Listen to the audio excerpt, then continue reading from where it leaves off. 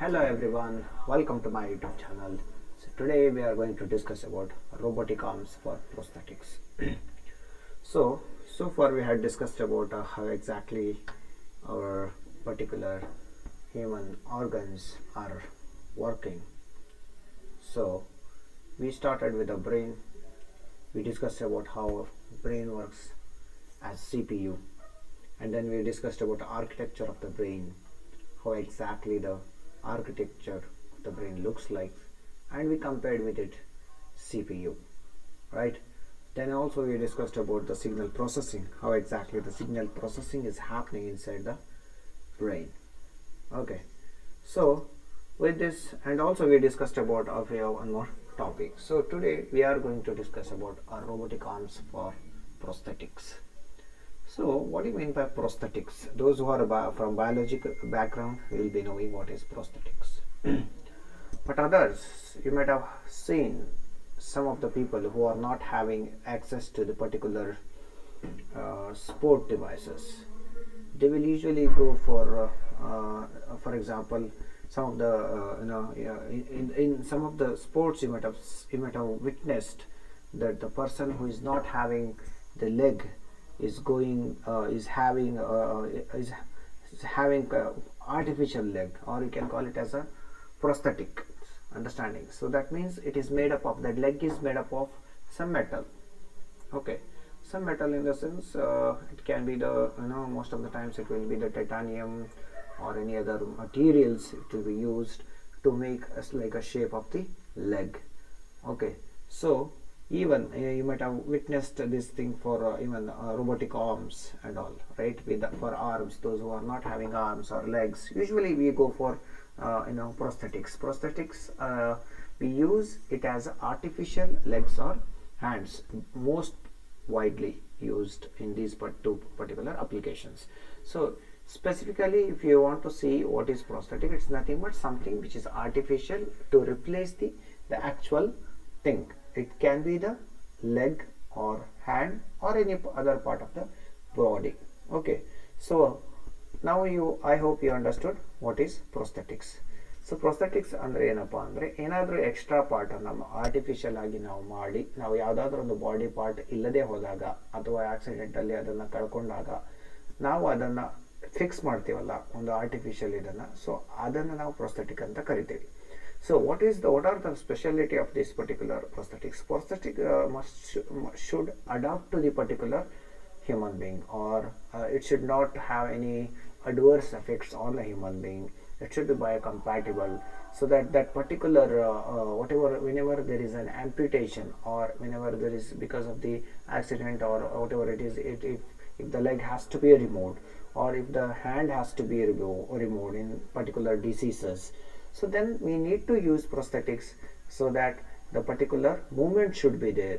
As if my brain imagine I am having a prosthetics, then if my brain asks me to run, then it should be able to adjust to that particular thing. All the signals should be received to that particular by the prosthetic device, and it should start functioning as a normal leg. So that's why we are calling it as a prosthetics. Understood? So now in this topic we are going to discuss about robotic arms for prosthetics. So let's start. So robotic arms for prosthetics are advanced prosthetic devices. Okay, so they are not just a normal device what we use it for normal engineering applications, but here they usually will have very advanced prosthetic devices. That means they are made up of highly engineered technology is involved, and highly engineered materials are involved. Okay, so that's why it is called it as a, it has been used for prosthetics are nothing but advanced prosthetic devices that use robotic technology. So when you are talking about the robotic arms, it has to use the advanced prosthetic devices, because it should act like a particular robot itself. So that use a robotic technology to restore the functionality. That means to restore the function of the arm here. That means it should act as a normal arm of a human being. So to restore the functionality of the functionality to individuals, that means the patients with upper limb amputation, that means upper limb amputation, because you are talking about the arms. So understood? So robotic arms for the prosthetics are nothing but advanced prosthetic devices that use the robotic technology. Obviously, since it is a robotic arm, it has to use the robotic technology. For what purpose? To restore the functionality to the individuals with upper limb amputation. Where amputations are nothing but what? When the particular part of the body is cut. For example, here in this case, arm has been cut. So your upper limb amputation. So that's how we can use. So these devices typically use motors, actuators and sensors. This is not just one material. It's a composition of all different materials. The motors are involved for the movement purposes, for direction purposes, and actuators are involved because whenever there is a signal has been given, the movement should be there. For that we need actuators and sensors. Sensors obviously to sense the particular thing, right? If you want to hold something, then your brain should receive the signal that the arm is holding, right? Even if you are with your open eyes you can say, but with your closed eyes, if you want to sense a particular thing, you should have sensors in that particular prosthetics. So these are composed of what? Motors, actuators and sensors. These are the major three components of this particular devices. Okay, so why we need all these motors, actuators and sensors? To mimic the movement of the human arm and hand. Why? Because our arm or a hand, it works, it has got particular motors in the sense here whatever the devices and the muscles will act as a motors, whereas actuators will, again the muscles will act as actuation, will be there, contraction and relaxation. Okay, so that was done by the actuators. And our skin, so that skin is taking up the particular this thing, whatever sensing. So that's why we need sensors to mimic the movement of the human arm and hand, so allowing the wearer to perform the tasks such as reaching, grasping and manipulating the objects. You can reach and grasp a particular thing, you can hold particular thing, and you can manipulate the objects. So here these are the functions of the robotic arms, which should act as a normal arm, that is the reaching, grasping and manipulating the objects. So I hope you understood. So I'll just explain briefly in Kannada language. So robotic arms andre ಏನಪ್ಪಾ ಅಂದ್ರೆ ಇದು prosthetics ಅಂತ explain ಮಾಡಿದ್ನಲ್ಲ, ಆ prosthetics use ಆಗಿರುತ್ತೆ ಇದರಲ್ಲಿ robotic arms ಅಲ್ಲಿ. But ಇದು robotic arms ಅಲ್ಲಿ ಅಡ್ವಾನ್ಸ್ಡ್ prosthetic devices ಅನ್ನ ಯೂಸ್ ಮಾಡಿರ್ತೇವೆ. ಯಾವುದಕ್ಕೆ ಯೂಸ್ ಮಾಡ್ತೀವಿ? To restore the functionality of individual. ಯಾಕೆ ಅಂದ್ರೆ ಈಗ ಫಾರ್ ಎಕ್ಸಾಂಪಲ್ ನಮಗೆ ಹ್ಯಾಂಡ್ ಇಲ್ಲ ಅಂದ್ರೆ ಅದರದ್ದು ಫಂಕ್ಷನ್, ಹ್ಯಾಂಡ್ ಇದ್ ಫಂಕ್ಷನ್ ಏನು, ಅದನ್ನ ಲೆಗ್ ಇಲ್ಲ ಅಂದ್ರೆ ಲೆಗ್ಗಿನ ಫಂಕ್ಷನ್ ಅದೇನು ಕೆಲಸ ಮಾಡುತ್ತೆ ಅದು ಸಹ ಅದೇ ತರ ಕೆಲಸ ಮಾಡಬೇಕು. ಆ ಕೆಲಸವನ್ನು ನಾವು ವಾಪಸ್ ಪಡೆಯಲಿಕ್ಕೋಸ್ಕರ ನಾವು ಇದನ್ನ ರೋಬೋಟಿಕ್ ಆರ್ಮ್ ಅನ್ನ ಯೂಸ್ ಮಾಡ್ತಿದ್ದೇವೆ. ಸೊ ರೋಬೋಟಿಕ್ ಆರ್ಮ್ ಅಲ್ಲಿ 3 ವಿಧಗಳಿರುತ್ತೆ, ಅಂದ್ರೆ 3 ಕಾಂಪೋನೆಂಟ್ಗಳಿರುತ್ತೆ. ಯಾವುದೆಲ್ಲ ಅಂದ್ರೆ ಮೋಟಾರ್ಸ್, ಆಕ್ಚುವೇಟರ್ಸ್, ಸೆನ್ಸರ್ಸ್. ಮೋಟಾರ್ಸ್ ಏನಕ್ಕೆಪ್ಪ ಅಂದ್ರೆ ಮೂವ್ಮೆಂಟ್ಗೆ, ಡೈರೆಕ್ಷನ್ ಚೇಂಜ್ ಅದು ಇದಕ್ಕೆಲ್ಲ. ಆಕ್ಚುವೇಟರ್ಸ್ ಅಂದ್ರೆ ಹೋಲ್ಡಿಂಗ್, ರಿಲ್ಯಾಕ್ಸೇಷನ್ ಅದಕ್ಕೆಲ್ಲ ನಾವು ಮಾಡ್ತೀವಲ್ಲ, ಹ್ಯಾಂಡ್ ಎಲ್ಲ ಮಾಡುತ್ತಲ್ಲ, ರಿಲ್ಯಾಕ್ಸೇಷನ್, ಕಾಂಟ್ರಾಕ್ಷನ್ ಅದೆಲ್ಲ ಆಗಬೇಕು, ಲೈಕ್ ಮಸಲ್ ತರ ಆಕ್ಟ್ ಆಗುತ್ತೆ. ಸೆನ್ಸರ್ಸ್ ಇರಬೇಕು, ಯಾಕಂದ್ರೆ ನಮಗೆ ನಮ್ಮ ಸ್ಕಿನ್ ಹೇಗೆ ನಮ್ಮ ಸೆನ್ಸ್ ಮಾಡುತ್ತೆ ಏನಾದರೂ ಟಚ್ ಮಾಡಿದ ತಕ್ಷಣ, ಸೊ ಆ ಥರ ಸೆನ್ಸರ್ಸ್ ಇರಬೇಕು ಈ ಹ್ಯಾಂಡಲ್ಲಿ ಸಹ. ಸೊ ಈ 3 ಇರಬೇಕು. ಯಾವುದಕ್ಕೆ ಅಂದರೆ ಮಿಮಿಕ್ ಮಾಡೋಕ್ಕೆ, ಕಾಪಿ ಮಾಡೋಕ್ಕೆ ಏನನ್ನ moment of the hand, human hand R human arm. So ಇದರಿಂದ ಇದು ಅಚೀವ್ ಮಾಡೋದ್ರಿಂದ ನಾವೇನನ್ನ ಇದು ಮಾಡ್ಬೋದು, ಯಾವುದೆಲ್ಲ ಫಂಕ್ಷನ್ಸ್ ಅನ್ನ ಮಾಡ್ಬೋದು ಅಂದರೆ ರೀಚಿಂಗ್. ನಾವು ಈಗ ಫಾರ್ ಎಕ್ಸಾಂಪಲ್ ಏನಾದರೂ ಹಿಡ್ಕೋಬೇಕು ಅಂದ್ರೆ ಅಲ್ಲಿವರೆಗೂ ನಾವು ಮೂವ್ಮೆಂಟ್ ಅನ್ನ ರೀಚ್ ಮಾಡ್ಬೇಕು, ನಮ್ಮ ಹ್ಯಾಂಡ್ ಅನ್ನ ರೀಚ್ ಮಾಡ್ಬೇಕು, ಅದಕ್ಕೆ ಬೇಕಾಗತ್ತೆ. ಮತ್ತೆ ಗ್ರಾಸ್ಪಿಂಗ್, ಏನಾದರೂ ಹೋಲ್ಡ್ ಮಾಡಬೇಕಾದ್ರೆ.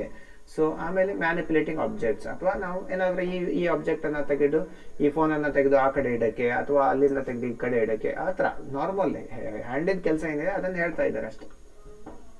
Next, robotic arms for prosthetics can be controlled in a variety of ways. So how it can be controlled?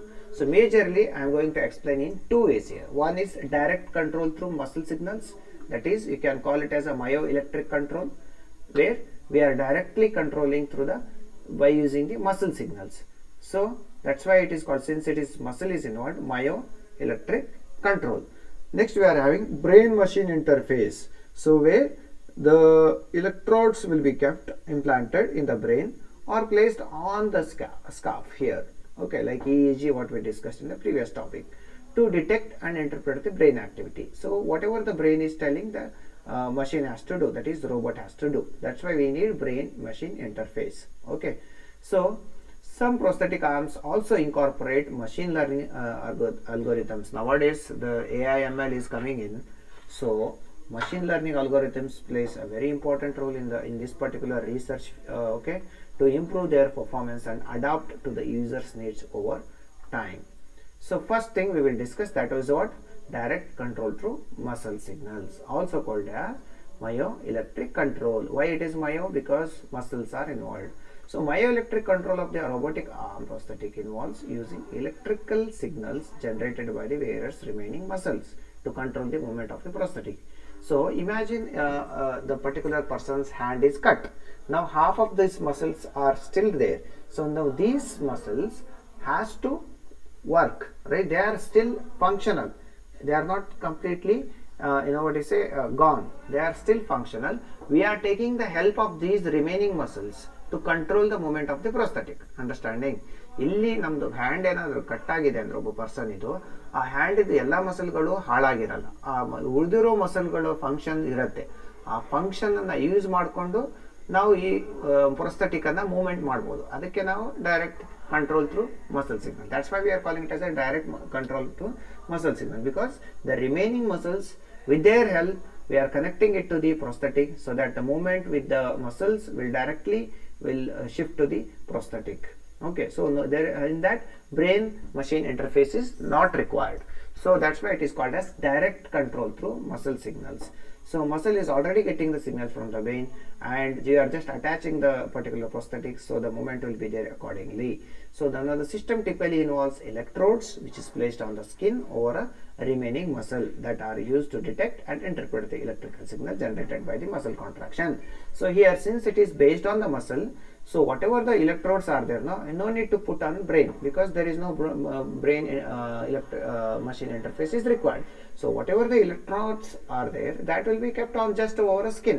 For imagine half of the person's hand has been cut or amputated, so that half of this thing there you can keep this particular electrode, so that the electrodes will sense the signals which is generated by the muscles. Understanding? Or which is taken from the brain to the muscles. Now the muscles movement is there. Based on the muscle movement, the particular remaining muscle movement is then particular the prosthetic will work or move based on the muscle contractions.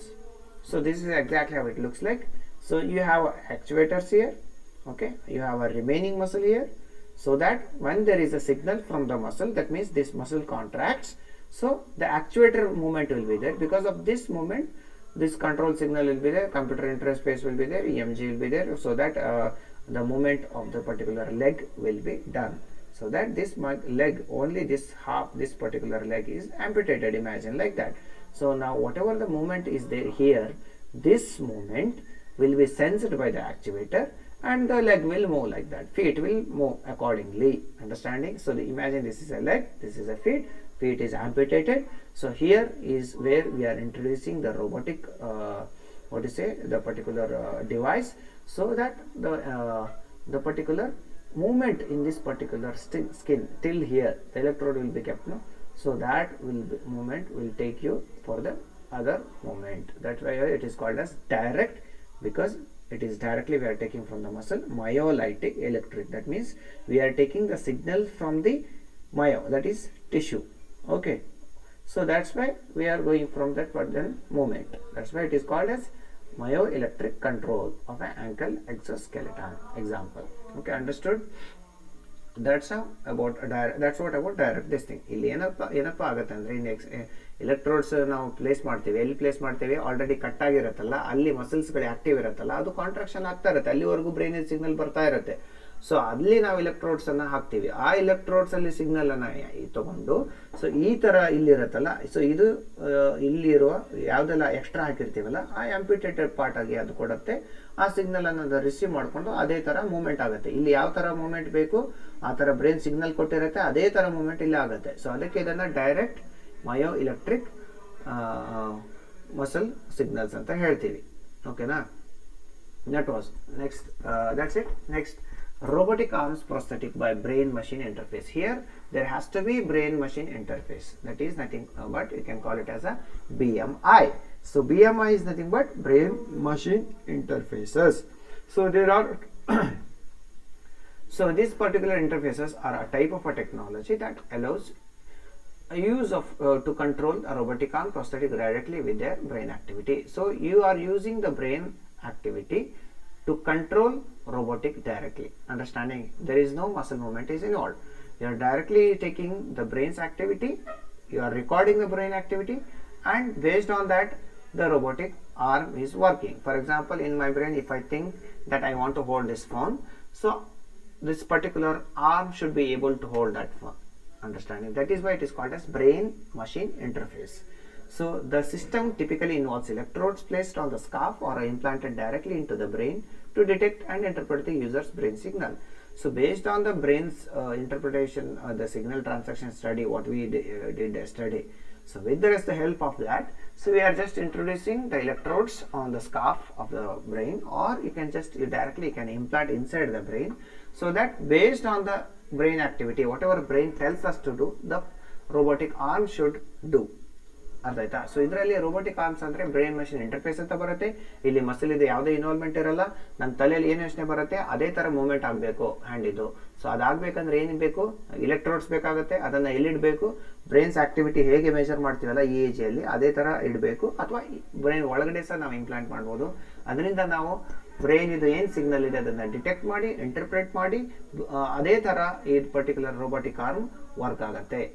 Okay, so this is how it looks like. We have got the brain's activity, signal acquisition will be there from the brain, from the electrodes, that is digitalized signal will be converted, and then signal processing will be there, feature extraction, translation and all. So based on the after the translation, command will be given to the particular your robotic arm, so that the robotic arm can able to hold this. Okay, representation of brain machine interface. Okay. So that's it. If any doubts are there, please let me know. Next topic, we are having engineering solutions for Parkinson disease, that we will discuss in the next class.